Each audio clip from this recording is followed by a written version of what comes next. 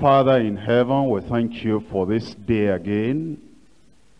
Thank you for the way you've been speaking to us, convicting us, whipping us, knocking us, reminding us of forgotten truths, bringing us on our faces, on our knees, so that we can crawl if necessary, till we crawl and get to the cross of Jesus Christ. Lord, how we thank you that in your love you have chastised us. In your love you have rebuked us. In your love you have thundered to our hearts.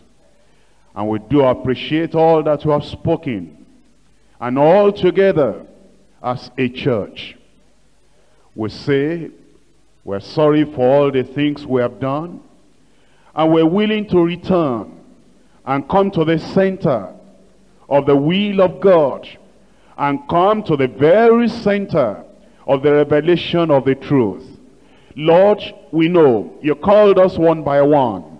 You called us as a body. You called us as a church, that this nation, Nigeria, and this continent, Africa, will know of Christ, of the cross, of Calvary, of the new life, of holiness, of revelation, truth, and light, of heaven, and of relationship with you.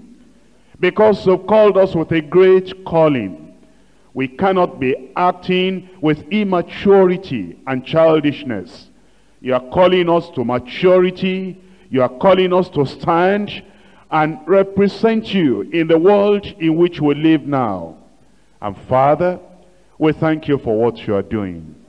How you are chiseling off and cutting off every redundant thing from our lives, so that we will be the kind of church we ought to be.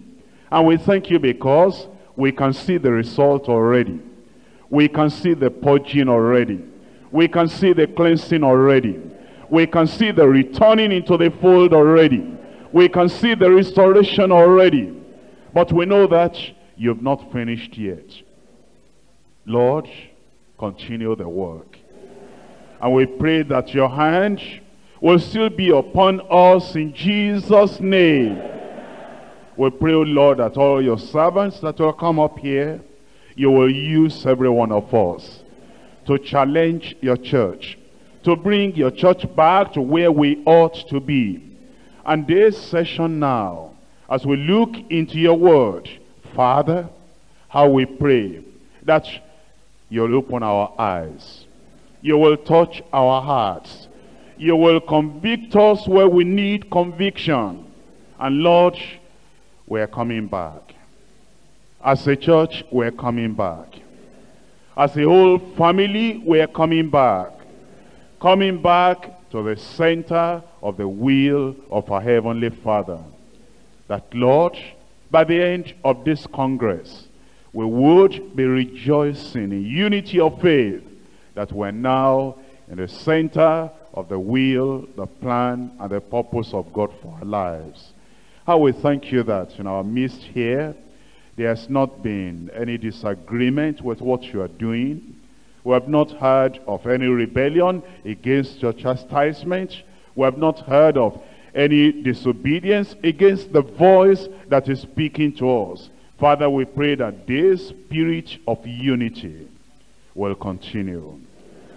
And you will wash every one of us clean in the blood of the Lamb in Jesus' name. Thank you for the way that you've given us a heart of reception. That all the people that have been coming here to preach, our ministers from the Lagos church at the headquarters, our ministers from the states, our ministers from local governments and districts, how they all come here and we receive your word from them. Father, we pray that this same attitude will continue with us. That whichever of your servants and the ministers will come up here to lead us into your perfect will be obedient and receptive in Jesus' name. Speak to us now. For we, your children and servants, were hearing you. In Jesus' name we pray. We come to a session of Bible study now. And this session we're looking at the backsliding of the local church. Yesterday, we looked at the causes of backsliding. And we majored on the backsliding of individuals. But today, we're looking at backsliding as it relates to the local church. Revelation chapter 1, from verse 1. The revelation of Jesus Christ, which God gave unto him, to show unto his servants things which must shortly come to pass. And he sent and signified it by his angel unto his servant John, who bear record of the word of God, and of the testimony of Jesus Christ, and of all things that he saw. Blessed is he that readeth, and they that hear the words of this prophecy, to keep those things which are written therein, for the time is at hand. Verse 11, saying, I am Alpha and Omega, the first and the last. And what thou seest, write in a book, and send it unto the 7 churches which are in Asia, unto Ephesus, and unto Smyrna, and unto Pergamos, and unto Thyatira, and unto Sardis, and unto Philadelphia, and unto Laodicea. Verse 19, write the things which thou hast seen, and the things which are, and the things which shall be hereafter. Chapter 2, verse 1. Unto the angel of the church at Ephesus write, these things saith he that holdeth the 7 stars in his right hand, who walketh in the midst of the 7 golden candlesticks. I know thy works, and thy labor, and thy patience, and how thou canst not bear with them which are evil. And thou hast tried them which say they are apostles, and are not, and hast found them liars, and hast borne, and hast patience, and for my name's sake hast labored, and hast not fainted. Nevertheless, I have somewhat against thee, because thou hast left thy first love. Jesus is the head of the church. And as the head of the church, he is concerned about the happenings in the church, in the body. He had died, and he had given his life for the church. And when you give your life for something or for someone, that thing or that one remains in your heart. In Ephesians chapter 5, verse 25, husbands, love your wives, even as Christ also loved the church and gave himself for it. And so because Christ had given himself for the church, his love for the church will not allow him to forget or forsake the church. And though he had died, and he had been buried, and he rose from the dead, and his precious blood for the redemption of everyone had been split or spilled, he didn't abandon the church to say, I have done everything I ought to do about the church. Now, whatever happens to them, I must now sit down on the throne and enjoy my own privilege and the glory that I had with the Father from the beginning, before the beginning of the world. He still continued interceding for the church. Hebrews chapter 7, verse 25, where he is able also to save to the uttermost those that come unto God by him, seeing he ever liveth to make intercession for them. And as he prayed for the church, he knew the conditions of the church. And at this time, he sent John, the beloved, to write to the church. That's why I've read to you in Revelation chapter 1, that this was the revelation of Jesus Christ concerning the church. He chose 7 of the churches in Asia Minor. If you're a student of the Bible, you know the significance of 7. 7 depicts or signifies completeness, the whole, the entirety. And the conditions of the whole church he revealed with these 7 churches. And as we read about these 7 churches, in every one of the churches, he said, I know thy works. Revelation chapter 2, verse 4. It says, nevertheless, I have somewhat against thee, because thou hast left thy first love.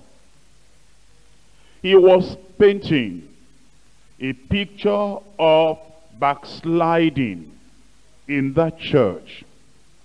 Chapter 2, verse 13.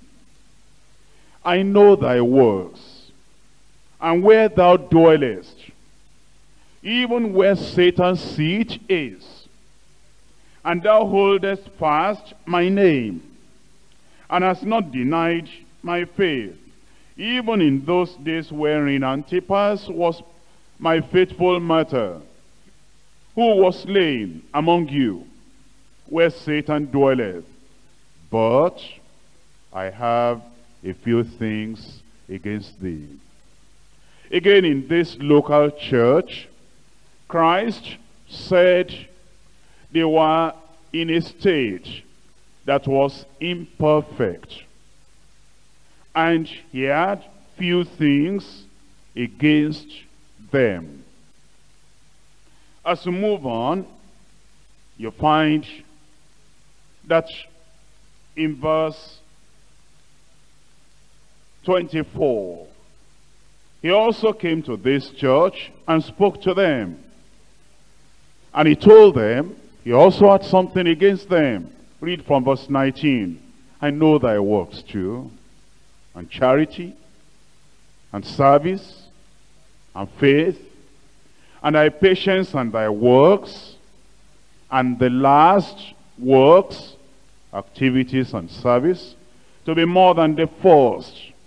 But that's not the end of the story. Verse 20, notwithstanding, I have a few things against you too. chapter 3, from verse 1. And unto the angel of the church in Sardis write, These things saith he, that has the 7 spirits of God, and the 7 stars. I know thy works, that thou hast a name, that thou livest, and art dead. When you think about that, the church of Jesus having a name, that it's alive, and yet dead. And in this chapter 3, verse 15, I know thy works, that thou art neither cold nor hot. I would that wert cold or hot. So then, because thou art lukewarm, and neither cold nor hot, I will spew thee out of my mouth. 19. As many as I love, I rebuke and chasten. Be zealous therefore, and repent. Behold, I stand at the door outside the church, and now I'm knocking again. If any man hear my voice and open the door, I will come in and will sup with him, and he with me. Now you have been thinking of this verse as relating to just an individual, backslider. But if you read the context, it's saying, this church of the Laodiceans is neither cold nor hot. And they were taking pride in material possession. But he said for this church, that the whole church, this Laodicean church, was wretched, miserable, poor, blind, naked. And Christ now says, he stands outside the door of that church. If any man will hear my voice and open the door, preachers will tell you the door of your heart. That is true, but really primarily is the door of that local church. Then I will enter into that local church. I will have fellowship with the minister, the angel, the leader of that church, and sup with him. And then his eyes will be open, because now he had been blind. He will be given spiritual strength. And once again, the people in darkness in that church will be enlightened. They'll be quickened. They'll be awakened. Life will come back to that church. Christ is concerned for the backsliding condition of the church, of the local church. When a church grievously and flagrantly departs from the way of the Lord, that church is in a backsliding position, a deplorable state. And it is painful indeed to trace the sad cause of a backsliding congregation. And it is very tragic if your own congregation fits the picture of a backsliding church. Backsliding usually begins in a local church with the corrupting of the ministry of the word. When in a local church, the ministry of the word becomes corrupted, backsliding is starting in that local church. In 2 Corinthians chapter 2, verse 17, for we are not as many which corrupt the word of God, but as of sincerity, but as of God, in the sight of God, we speak in Christ. When the minister, the pastor in the church, begins to corrupt the word of truth, backsliding will be beginning in that church.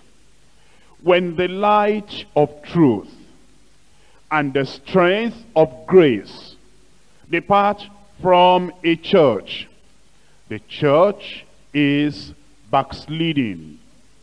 The church should be holding forth the light of the gospel. But when the light of the gospel is not being held forth very clearly and is not shown to the people for all of them to see the light of the gospel, then it means that backsliding is beginning already. And so, what we need to understand, or what we need to learn, is that if we are going to rescue the church from backsliding, we hold forth the light of the gospel. Philippians chapter 2. Philippians chapter 2, verse 15. That ye may be blameless and harmless, the sons of God, without rebuke, in the midst of a crooked and perverse nation, among whom ye shine as lights in the world. 16. Holding forth, not putting it under a bushel, holding forth, not hiding it behind the pulpit, holding forth, not saying, I believe the word, and God knows in my heart, I believe the totality of the word of God. Hold it forth, shine it, let the people see, declare the entirety, the totality of the truth of the gospel, holding forth the word of life, that I may rejoice in the day of Christ, that I have not run in vain, neither labored in vain.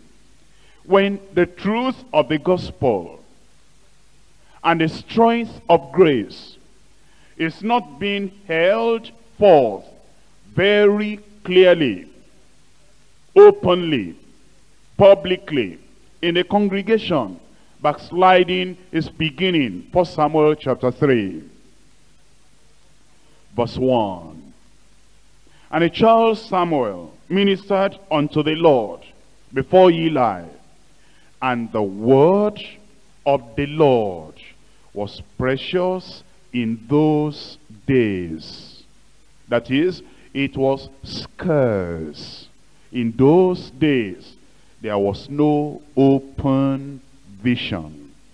You see, when in a church, the word of God is scarce, and you see a lot of other things, a lot of demonstrations, a lot of activities in worship, but the word of the Lord is scarce. References of the Bible scarce in the preaching of the gospel, in the preaching in that church, when it is just motivational kind of talk, when it is just a kind of demonstrative kind of preaching. You see this kind of preachers that their hands do more than their mouth. You find, some kinds of preachers like that, they wave hand and throw up hand and raise up this and throw their leg and kick everything. And it's the lip that ought to do much of the service, much of the work, because preaching is talking, not jumping. Preaching is talking, not waving hand. Preaching is talking, not physical combat. Preaching is declaring the truth of the word of God. When you find out that the word of God is scarce, precious, that the people are not hearing the word, all they're seeing is demonstration, activity, moving this and moving that, jumping up from the pulpit, climbing the pulpit, and demonstrating this and dancing a little while they are preaching. When you see that that is all they're doing in that church, backsliding has begun. You see over here, they were not having the light, the full light of the gospel. And the word of God was scarce or precious in those days, and there was no open vision. You know, the open revelation, when you come to the Word of God, when you come to the church, and the preacher comes, and he opens the Bible, and he reads a verse, and he interprets it, and he applies it, and puts it into pieces, and he analyzes it, and he breaks it down, and he breaks it into small muscles, and you swallow the thing. And while you are reading the word and hearing the word, your eyes are widening and opening, your heart is being enlightened, you are being challenged, you are being convicted, you are being moved to pray, you are seeing that you have gone in the error of your way before, you are repenting, you are coming back to the Lord. That's the open vision. You open it up for the people. You explain it to the people. You analyze it to the people. You interpret it to the people. You apply the word of God to the people. Where there is no more clear, plain, open, relevant interpretation of the word of God, and the application that will match the lives of the people, and the analysis and comparing of scripture with scripture, where all that is missing, backsliding is beginning already. And so, when the light of truth and the strength of grace is departing from the church is backsliding, and without repentance, there will be no future for that church. In my preparation of the outline, I read about a church that started long ago. And this church in 1952 grew to a number of 1,200. And there was life within the church. It's called the First Church of Newton. Started long ago. But eventually in 1972, they disbanded when they had a membership of 325. They sold the church building, and they gave the church building, they sold the church building to another denomination, and all their property and assets they gave to a museum.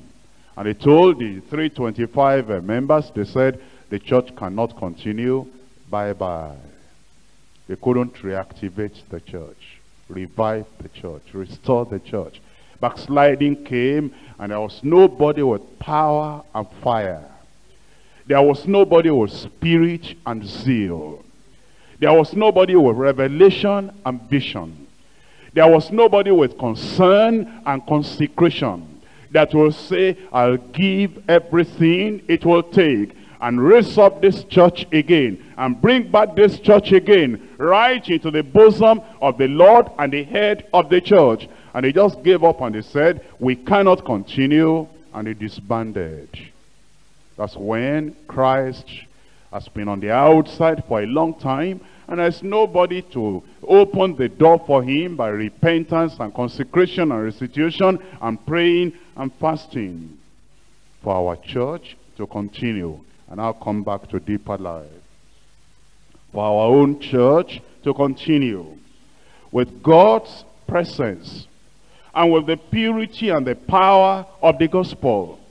All of us ministers and all the members in the church must discern, recognize the signs of backsliding, and wholeheartedly repent, fully coming back to the straight and narrow way. What are the reasons for church backsliding? When a church backslides, I've shown you now an example of a church that so backslid, and 1972 they had to disband. When they had risen to a membership of 1,200 in 1952, but 52 to 1982, they were just, declining and decreasing and going down to the point that they couldn't continue again. They just disbanded. What are the things that usually cause a thing like that they backslide to the point they cannot continue anymore? Or if they continue, they are completely dead. They don't have the life of Christ and the life that is spiritual within them. Let's see one by one the things that occur. Isaiah chapter 9. Isaiah chapter 9, reading from verse 16. For the leaders of these people cause them to err, and they that are led of them are destroyed. That is a problem that brings backsliding for the church, to the church. Now it says the leaders of these people. You know, sometimes when you look at different Christians and different Christian people, they do not respond well to a message that x-rays our lives and ministries. And I see a lot of that in our own church here. By our own church now, I'm talking about the national body of Deeper Life Bible Church in the whole of this nation, Nigeria. When a preacher is preaching and he talks on the promises of God, on the good things, and he's praising us, appreciating us, and he's telling us women are wonderful, and women are gifted, women are talented, and you women, we thank God for you, because if we begin to tell all the good things we've done in this church, time will fail us to go into all the details of what you did and what you're still doing now and what you'll do in the future. All the women will stay awake, and they will love that message. But when you come to the other side, and you know there is night and day, you know there is rainy season and dry season, you know it's not all salt in the soup, there is both salt and pepper. And you know there is the hand of encouragement and the hand of chastisement. And if it's all sunshine without the night, if it's all rainy day without the dry season, if it's all salt without pepper, there's no balance. But you see, what some people like is, you know, just praise, just encouragement. But you see, if we're going to tell the truth, there are times we have to discern the signs of backsliding for the local church. And as I was saying, when you talk about women and you say, oh, the women are great, the women are wonderful, the women are useful, the women are talented, the women are gifted, and you never say any bad thing, any negative thing, any corrective thing, you have all your congregation. They are all happy. But you can be happy and go to hell.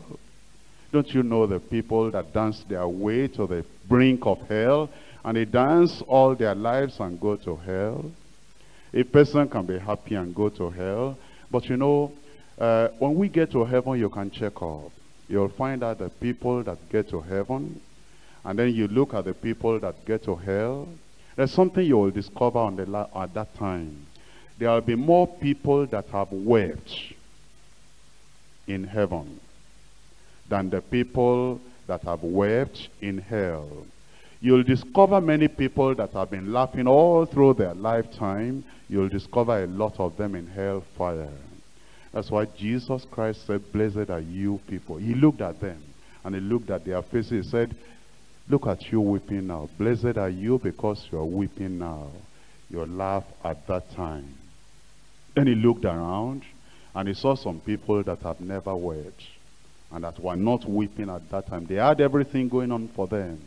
He said, if you knew the future, if you knew the future, woe unto you that laugh now.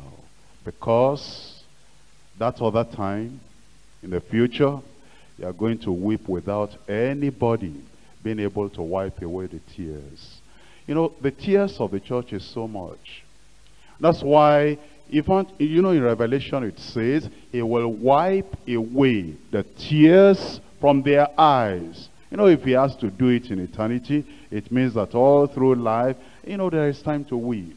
And if, the kind of message you want, a kind of message that will say, all those women are wonderful, make you laugh, make you happy, make you jump up, there's no future for you. But when you come like this, and we tell you the word of God, and we knock you, and we cut you, and we crush you, and we chastise you, and we tell you the plain teaching of the word of God, that makes you to understand that you have been going astray, and you go before the Lord as if you are the greatest criminal on earth, I will praise God for you. When somebody comes like that, and it's just he rushes and runs to the cross, and he's not even able to look up at Christ, he just falls at the feet of Jesus Christ. There's hope for that person. But the fellow that is always, anything you preach is always laughing, always happy. That one doesn't concern me. I'm the good fellow. I'm the righteous fellow. I never make any mistake. There's no future for them. If you know such people, pray and fast for them. And don't stop your praying and fasting for them until they begin to cry and weep. It's only then you know that your prayers has been answered. Now, I said all that to tell you this. In this verse 16, for the leaders of these people cause them to err. When we talk about leaders, we're not only talking about the pastor in the local church. We're talking about the wives of those pastors. I said all the things I said before to come to the interpretation. The leaders of these people. And you women, you are leaders in the church, and you have contributed in a major magnitude to the backsliding of the local church. If people tell you you have contributed to the progress, I don't know about that. If they tell you have contributed to the revival, I don't know about that. If they tell you have contributed to, the church being militant, I don't know much about that, but I know this, that you have contributed in a very major way, magnitude, to the backsliding of the local church. If people tell you you have contributed to the progress, I don't know about that. If they tell you have contributed to the revival, I don't know about that.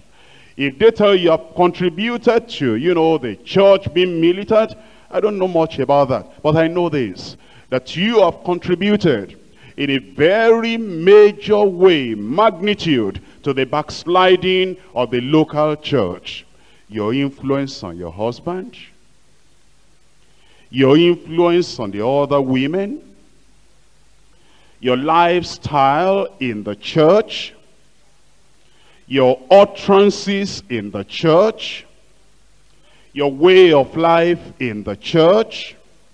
For the leaders of the people, they cause them to err, and they that are led of them are destroyed.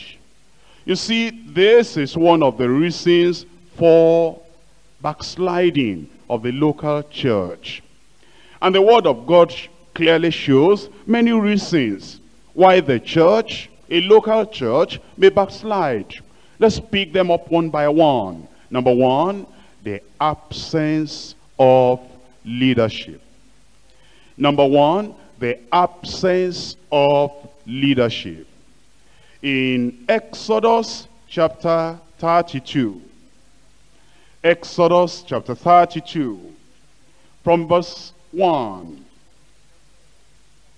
And when the people saw that Moses delayed to come down out of the mount, the people gathered themselves together unto Aaron, and said unto him, Up, make us gods, which shall go before us. For as for this Moses, the man that brought us up out of the land of Egypt, we wot not, we know not what is become of him. And Aaron said unto them, Break up the golden earrings which are in the ears of your wives, and of your sons, and of your daughters, and bring them unto me. And all the people brake off the golden earrings which were in their ears, and brought them unto Aaron. And he received them at their hand, and fashioned each with a graving tool, after he had made each a molten calf. And he said, These be thy gods, O Israel, which brought thee up out of the land of Egypt.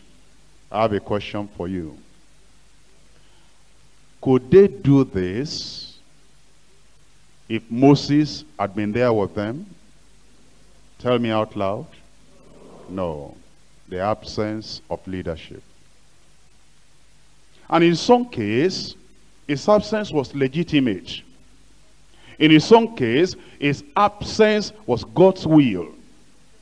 In his own case, his absence was the making of Almighty God. God called him.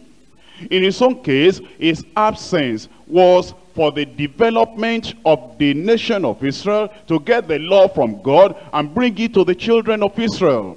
In his own case, his calling to go to the mountain was even praying and fasting, was denial. And he got the law of God that will be preserved for future generations. In his own case, his absence was not because of self-indulgence, was not because of pleasure. And yet, the absence still resulted in the backsliding of 3 million people. All the nation. You see, when the pastor is not always around, and he says, I put somebody in charge. Moses put Aaron in charge. And the Aaron that he put in charge was not voted into office. It was Almighty God that gave the name of Aaron to Moses and said, he will be your mouthpiece. Look, Moses and Aaron were chosen by God. And Aaron was an assistant to Moses. And even though Aaron was chosen by God, when Moses was absent, he didn't have some qualities that Moses had. Because when Moses came back and said, Aaron, what have you done? He said, you know the people. And my consecration is not consecration unto death. My consecration is a consecration unto life. I have not got to the place where I can consecrate and say for better, for worse, for life, for death, in sorrow, in sickness. I will minister the truth. I will stay by the truth. My consecration is only for prosperity and for blessing and for life and for enjoyment. It is not for death. I've not got to the place where I can say, nothing shall separate me from the love of God, neither life nor death. And when I saw, you know the people, when I saw they wanted to stone me, and since I'd not made consecration for death, I said, no, don't worry, I'll give you what you want. But I know if it were you, you don't care for death. That's a pastor. A pastor who doesn't care for death, who doesn't care for, whether you abuse him, whether you go against him, whether you frown at him, whether you talk against him on your dining table in your house. A pastor doesn't care for gossip. That's the one that can keep the church.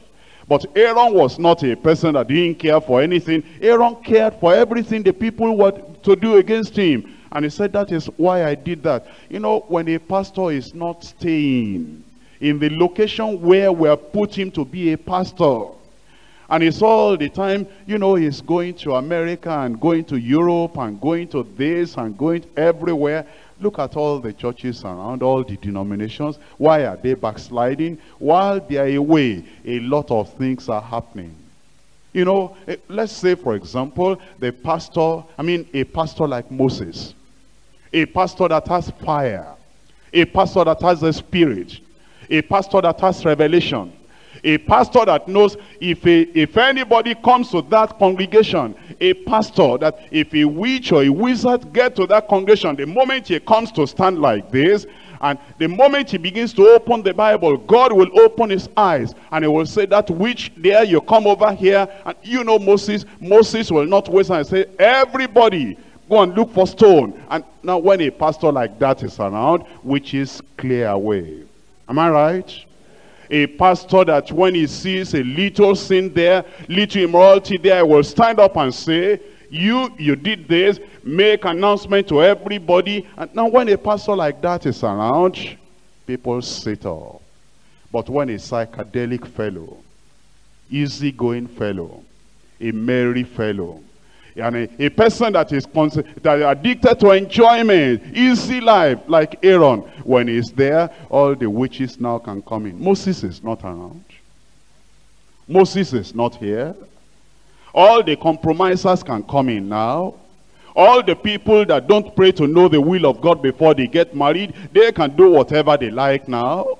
And all the people that, will tell lies and will give testimonies that are not true, they can come in now. If Moses is there, you dare not do that, you might lose your life.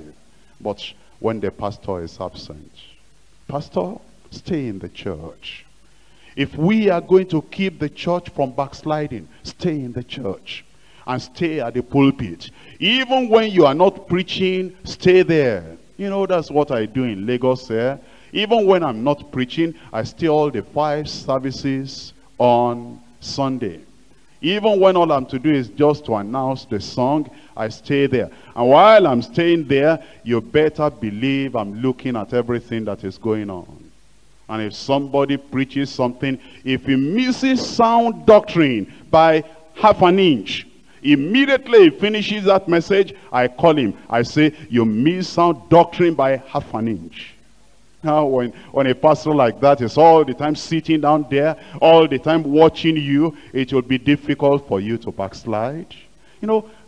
That one alone can keep deeper life and save deeper life. If all you that are pastors, all you that are coordinators, all you that are zonal leaders, all you that are women representatives, if you always stay, we want you to look at the house fellowship. All you that are house fellowship leaders, all you that are area leaders, you are always there, always there, always there. That will keep this church from backsliding. Because God has given you the word.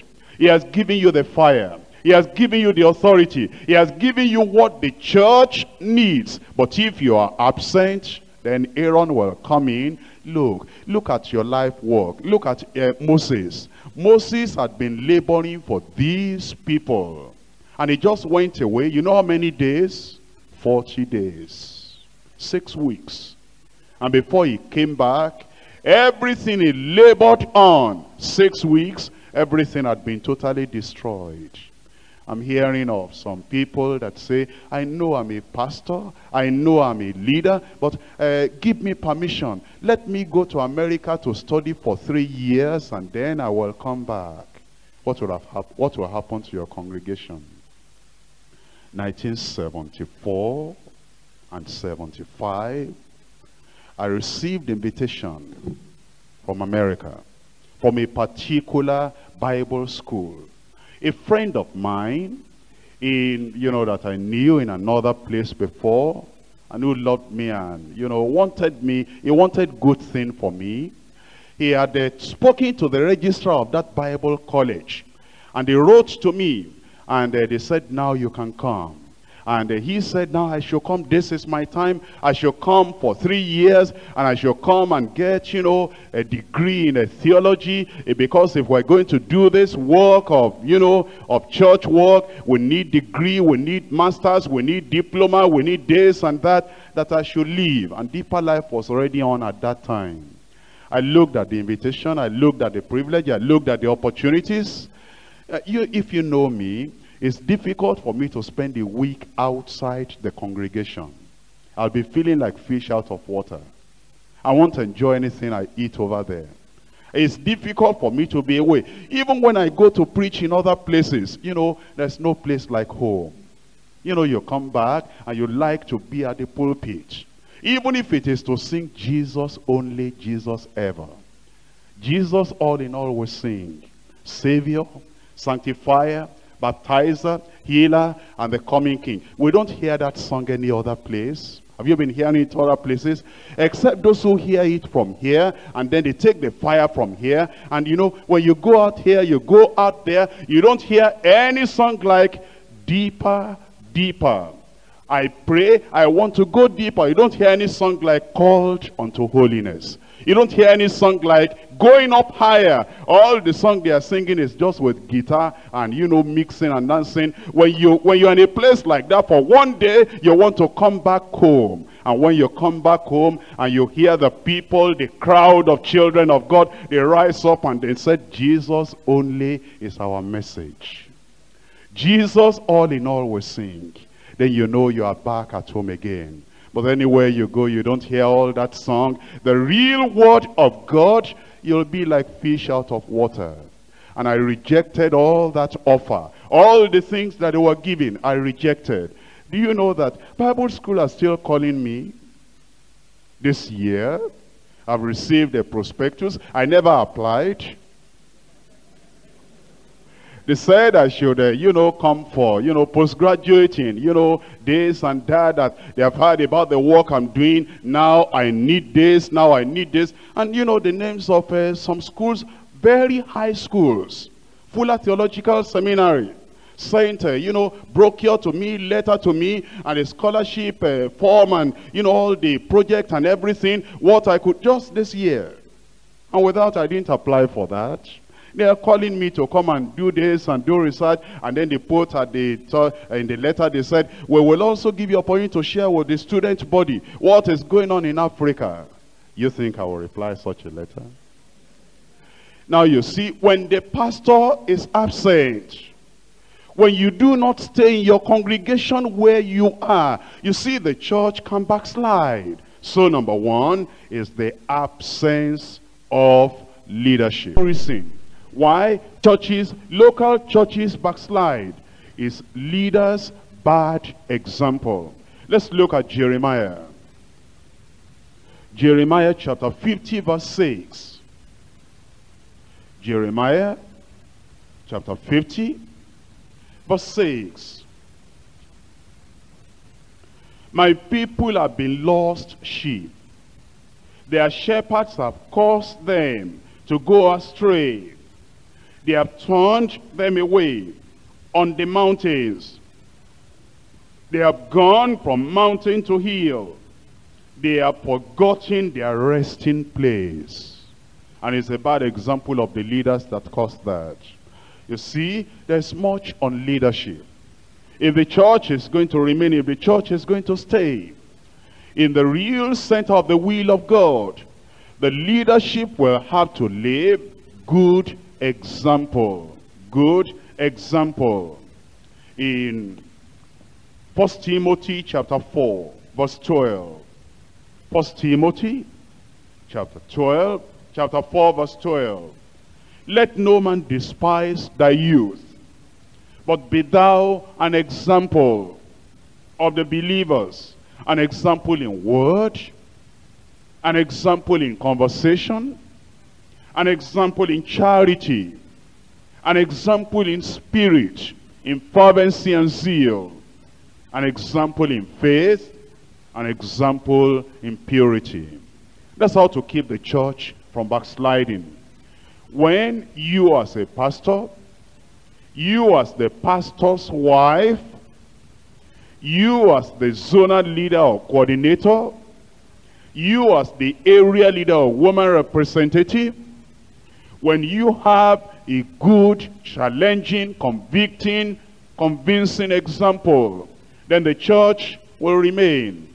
But if on the other hand, you have an immoral kind of life, a sentimental, compromising, unfaithful kind of life, a substandard, unsanctified kind of life, you know, the influence on the church will be that the church will backslide. In Isaiah chapter 56, from verse 10, is watchmen are blind. They are all ignorant. They are all dumb dogs. They cannot bark, sleeping, lying down, loving to slumber. Yea, They are greedy dogs which can never have enough. And they are shepherds that cannot understand. They all look to their own way, everyone for his own gain, from his quarter. Come, say they, I will fetch wine. Remember, these are watchmen. Remember, these are leaders. Remember, these were the people that were supposed to show the people the way of the Lord. He said, they say, come, I will fetch wine, and we will fill ourselves with strong drink, and tomorrow shall be as this day, and much more abundant. You see, when it is like that, and the leaders have bad example, then the church will not be able to follow the truth and the light. Our lives matter a lot to the congregation. The third reason, immorality and love of money within the leadership. That causes backsliding, immorality, and love of money within the leadership. In 1 Samuel chapter 2, from verse 12. Now, the sons of Eli were sons of Belial. They knew not the Lord. And they were priests. They were leaders. And they were people that were supposed to show the light and the truth to the congregations of Israel. God had placed his name in Shiloh, and these people were there. But they were sons of Belial. They knew not the Lord. Verse 13. And the priest's custom with the people was that when any man offered sacrifice, and the priest's servant came, while the flesh was in seething, with a flesh hook of 3 teeth in his hand, he struck it into the pan, or kettle, or cauldron, or pot. All that the flesh hook brought up, the priest took for himself. So they did in Shiloh unto all the Israelites that came thither. Also, before they burnt the fat, the priest's servant came and said to the man that sacrificed, give flesh to roast for the priest. For he will not have sodden flesh of thee, but raw. And if any man said unto him, let them not fail to burn the fat presently, and then take as much as thy soul desireth, then he would answer him, nay. But thou shalt give it me now, and if not, I will take it by force. Wherefore the sin of the young men was very great before the Lord. For the people abhorred, they hated, they resented the offering of the Lord. When things like this happen, such people in leadership, they cause the church to backslide. Now, if we say this, and we do not bring it home to ourselves, we do not understand that we're guilty, and that we are causing backsliding in the church. When we come to a workers' retreat, or we come to leaders' congress, or we come to a meeting that brings us together with other people, then you see this attitude. And some of the people, pastors, leaders, they'll come early and take all the good mattresses. They put all their loads there. We make announcement, come and register. No, they have secured their place. And they're not going to budge. Then maybe we have a nursing mother. And we need mattress for the nursing mother. And the 3-month-old baby cannot, be put on the bare ground on an ordinary mat. We need mattress for maybe that mother and the child. And we say, sister, you are a single sister. You don't know, you are still strong. Look at this nursing mother. I'm a woman representative. What do you mean? That nursing mother, who is she? Come, nursing mother, who are you? What do you do in your state? I am house fellowship leader. Tell the people who told you to come and take mattress from me that I'm a woman rep. Therefore, if your child is going to have cold, good luck to you. The people, the higher we go, the more respected it should be. Therefore, you go and find what you are going to use. Or if you are distributing food, and were it not for what we have written on the program here, that there's no special food for anybody, no special time of serving for anybody, the state overseer's wife may get to the kitchen and said, who is in charge of the cooking here? And they say, Sister Annie, what's the matter? Shut up. I don't talk to people like you. What's your name? Who are you? By the way, from which state are you? You've not seen me on this ground before. When were you born again? Who are you? And the person begins, please, ma, I am sorry, ma, I don't, no, what's your name? From which state are you? Don't you know I'm state overseer's wife? My husband is hungry and is waiting for me to bring food and to get to him. And you, I'm sorry, ma. Sorry for what? You people, a person like you should not be invited to this meeting like this. You don't look at people's face before you reply them. And the person begins to kneel down to state overseer's wife. The quarrel is not finished in 1 hour. And then she gets in there, takes milk, takes Bonvita. Sister, we bought this for the nursing mothers. Nursing mothers are greater than my husband's state overseer. And sister, I didn't know that it's for state overseer. What's different from what this Ophni and Phinehas did?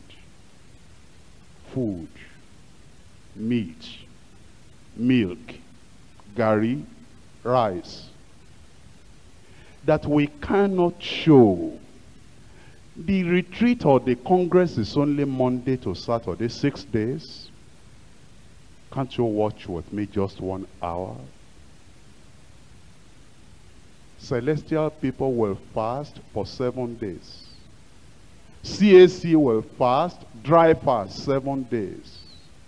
Here you are. You can't you fast 1 day?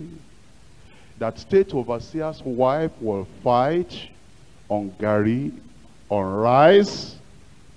No wonder the church is like this. And if we say now everybody go to the hostel, now all of us who are going to sleep at the hostel, state overseer's wife can hear that, will never budge. Will stay in a place, fan. I don't know whether they even have air conditioner there now. They get a lot of things I don't know anything about, that I never give permission for. That's why I've been very strong in some things I'm saying this Congress. And the state overseer's wives are there, and we say, now come out, we want them to do this, and you come and lead, and you help us in the kitchen, help us there, help us there. State overseer's wives will not be there. And when we eventually see them, they are cooking special food, and you hear the smell of food. Is there a restaurant around here? What's the matter here? Then you discover there is special something going on, deeper life. And yet, these are the people that are saying they stand on sound doctrine. They are the pillars in the church. You are a caterpillar in the church. You are the people that are breaking down the pillars that we built up many years ago. Because of food, because of convenience, because of housing, because of mattress, because of bed sheet, because of pillow, because of little things. Tell me, my sister, when Moses went to the mount, 40 days, did he take mattress there? Did he take camp bed there? When our Jesus, when he went to the mountaintop to pray, did he take camp bed there? Mattress there? The Mount of Transfiguration that we read about in the Bible, do you see mattress there? What's the matter with us? Why can't we watch with Christ and come back to the old path? You see, when we begin to use force, pride, we bully on people, and we take whatever we like, because I am so and so, I am such and such, you are the one making the church to backslide. Because other people will see what you are doing, and they will say, if so and so can get away with it, how about me?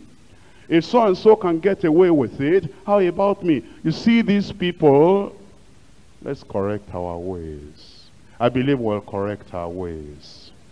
Look at 1 Samuel again, chapter 2, from verse 22. Now Eli was very old, and heard all that his sons did unto all Israel, and how they lay with the women that assembled at the door of the tabernacle of the congregation. You see the whole outcome. The sons of Eli, the priest. You know, the first assignment of the priest, is to teach the 10 commandments. After that, all the statutes and all the laws. After that, all the ordinances of, sacrifice and this and that. But the number one thing, the 10 commandments that the priest was supposed to teach. These were the people that were supposed to teach the 10 commandments. Thou shalt not steal, thou shalt not commit adultery. They were committing adultery with the people. Now, it wasn't only private now, at the door of the tabernacle. Can you imagine that? What are we going to say about women that are in the choir?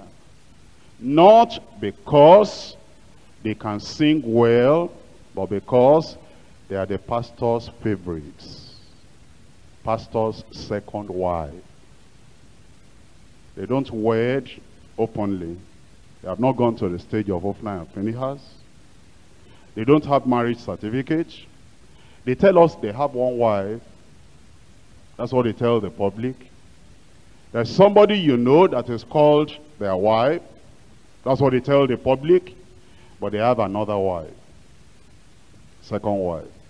Polygamy. God knows your house number. He knows your life. You are deceiving us. The trumpet will soon sound. Just a matter of months or years, and everything will be played. I tell you, there are some women who are called area leaders. They are not qualified to be there. The people who are qualified, because they cannot kneel down and, give their body as, a gift so as to become area leader, they say, you are stubborn. You know Bible, you know righteousness more than pastor.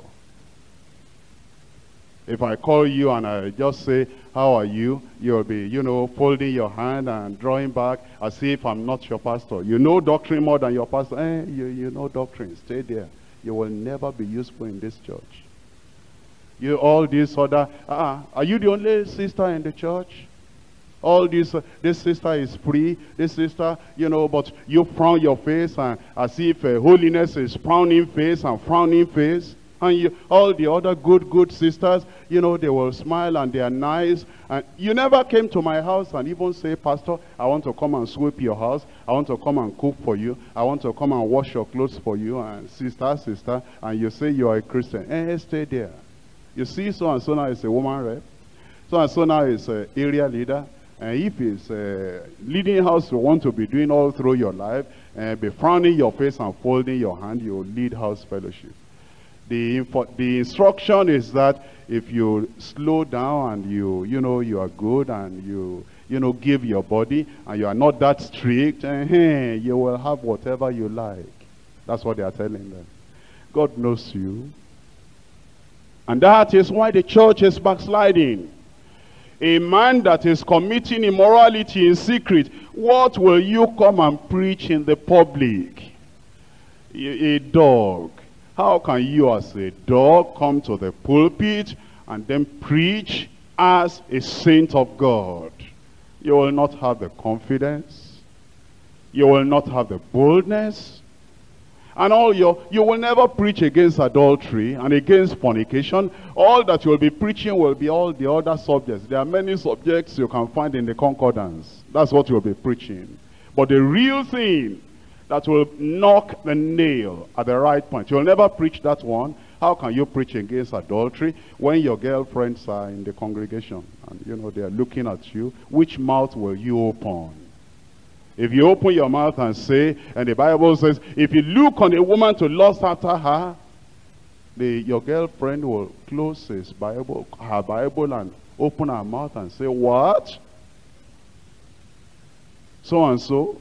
So you know that part of the Bible, and you did that thing with me 2 days ago. You can't preach that. And that is why the church backslides. When the pastor, the leader, is immoral. Well, we're talking about men. What are we going to say about women? Pastor's wife that has boyfriend in the congregation. What are we going to say? Pastor's wife that will not stay at home. Where did you go? Goes to see brother so-and-so, brother so-and-so, brother so-and-so. God knows your number. You think you can deceive us? As you see us, oh, we know things. We see you. That we don't, mention your name publicly and say so and so and point to you there. God has different methods. He knows your sin will find you out. And so these people, this is the reason the church backslid. And they could not stand on sound doctrine, the sound teaching of the word of God. Another reason for the backsliding of the church is false prophecy and deceit in pastors. False prophecy and deceit in the pastors, in the leaders. In Jeremiah chapter 2, Jeremiah chapter 2, reading from verse 8. The priest said not, where is the Lord? And they that handle the law knew me not. The pastors also transgressed against me. And the prophets prophesied by Baal, and walked after the things that do not profit. Prophecy comes in different ways. And you better make sure that you are really following the Lord. It is not everyone that says, thus says the Lord, thus says the Lord, that has the genuine Spirit of God. Make sure you are really following the Lord. And do not just, it's not compulsory to say, thus says the Lord. There is enough, thus says the Lord, from Genesis to Revelation. Except ye repent, thou shalt likewise perish. That thus says the Lord. Repent and believe ye the gospel. That is, thus says the Lord. And whosoever shall call on the name of the Lord shall be saved. That is, thus says the Lord. And that Jesus Christ, that he might sanctify the people, he suffered without the gate. Let us go out therefore beyond the gate, bearing his reproach. That is, thus says the Lord. And that you gather in Jerusalem and wait until the power of God, the Spirit of God, will come upon you. Because as John baptized with water, ye shall be baptized with the Holy Ghost not many days since, for ye shall receive power After that, the Holy Ghost is come upon you, and ye shall be witnesses unto me, both in Jerusalem and Judea, Samaria, to the uttermost part of the earth. That is not, says the Lord, without holiness no man shall see the Lord. That is not, says the Lord. You have all the thus says the Lord in the Bible, and you are looking for another thus says the Lord, and you are becoming occultic. Becoming occultic. Because you call the name of Jesus 5 times or 7 times before you say what you want to say. What is that one? You lie on the ground, you roll on the ground before you pray. What is that one? You put on a kind of a particular spiritual Negro music before you can pray. The music will be there, you'll be praying. What is that one? And all that you listen to is only promises of God. What is that? It's the totality of the Bible. But you know, as you bring in this and bring in this, and you say, well, I can see this, I can see that. Balaam also saw. He saw prophecies. He saw vision. He had trance. Where is Balaam now? He's in hellfire.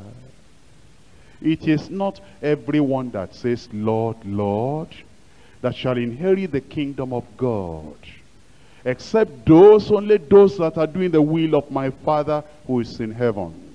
For many shall come unto me in that day, and they will say, Lord, Lord, have we not prophesied in thy name? And have we not cast out devils in your name?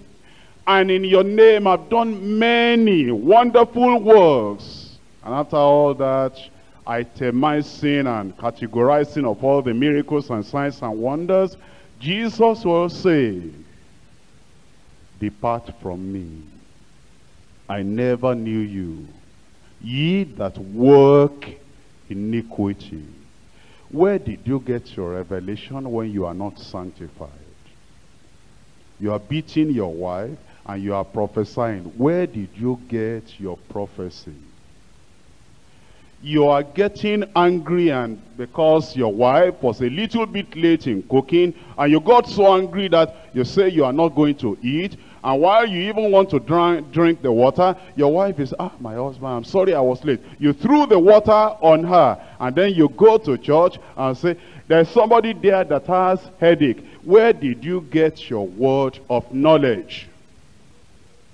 How can a man know purity, no holiness, no sanctification, then come to the pulpit? Don't do this rubbish in our pulpit.